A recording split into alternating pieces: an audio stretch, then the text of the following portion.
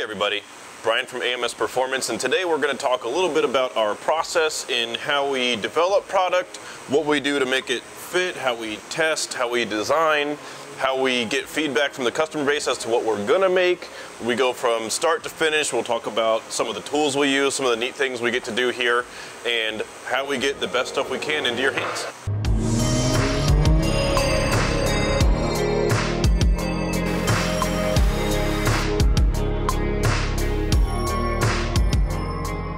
The first thing we do is we have what we call a new platform discussion. So when something comes out, or it's, let's say, a platform new to us, we'll talk about, is this going to be relevant for what we can do very well? Can we reach the customer base? Can we actually make things that are going to improve the car? For example, there's been platforms before that we've evaluated and they were really good OE, or they were very difficult to work on and there wasn't a lot there to be had.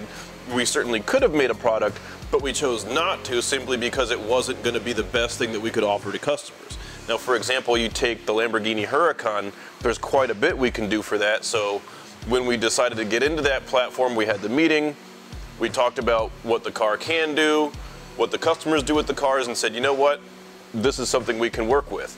So for example, again, the new Supra, that's going to be what we're expecting to be a pretty popular car. We're really excited about it. We've got our shop car back there getting put together to go back on the dyno to test out some new parts.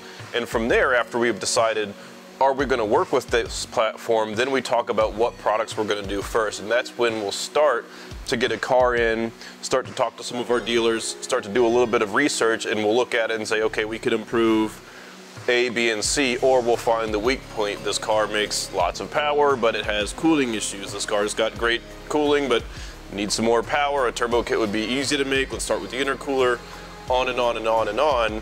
And that's when the first couple bits of tasks come here to the R&D department of, let's start working on these things.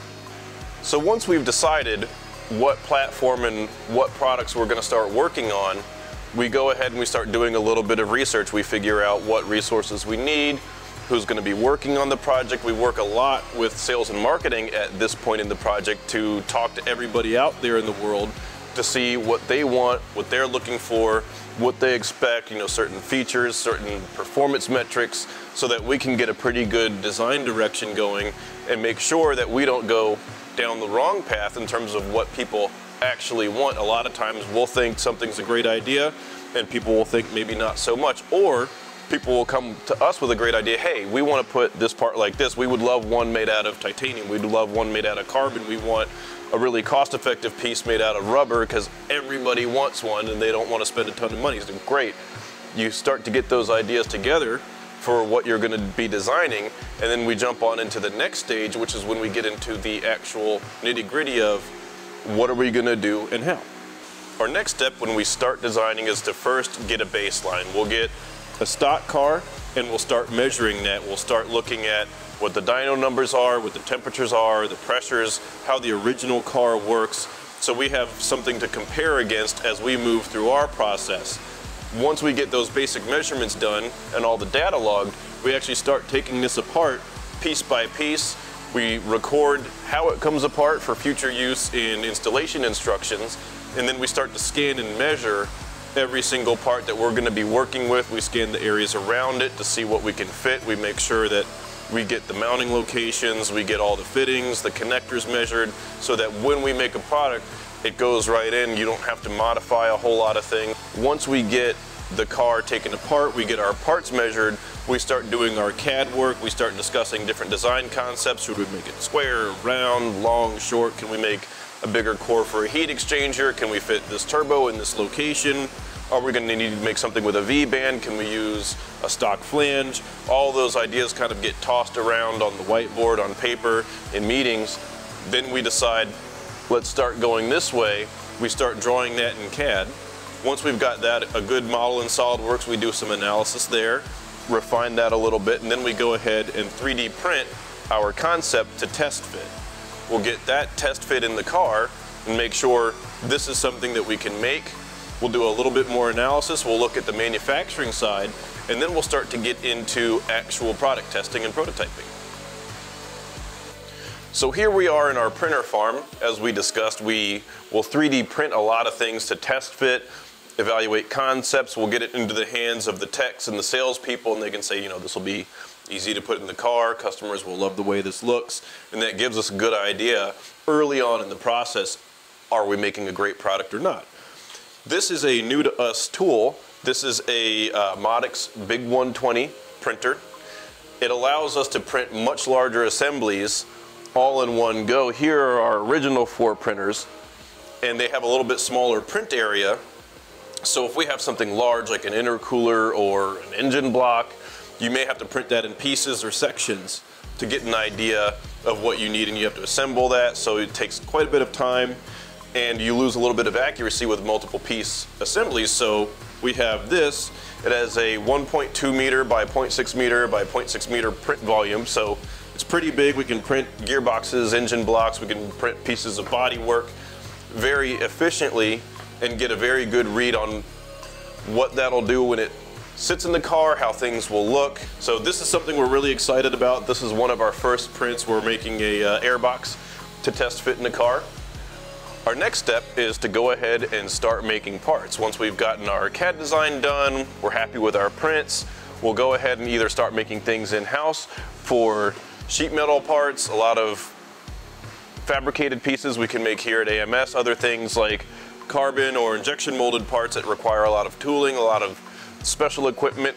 We will work with other manufacturers to get made. So we go ahead, we get that stuff going, we get it in-house, then we go ahead, we QC it. Sometimes we'll scan something to compare the actual part with the designed part. We'll do quite a bit of other QC. We have, of course, you know, a good old look down and make sure everything's up to snuff. And then we'll go ahead, we'll test fit, and we'll start testing. We record that data against our baseline that we got earlier on the stock car, and we'll go through a loop where not every product is perfect the first go.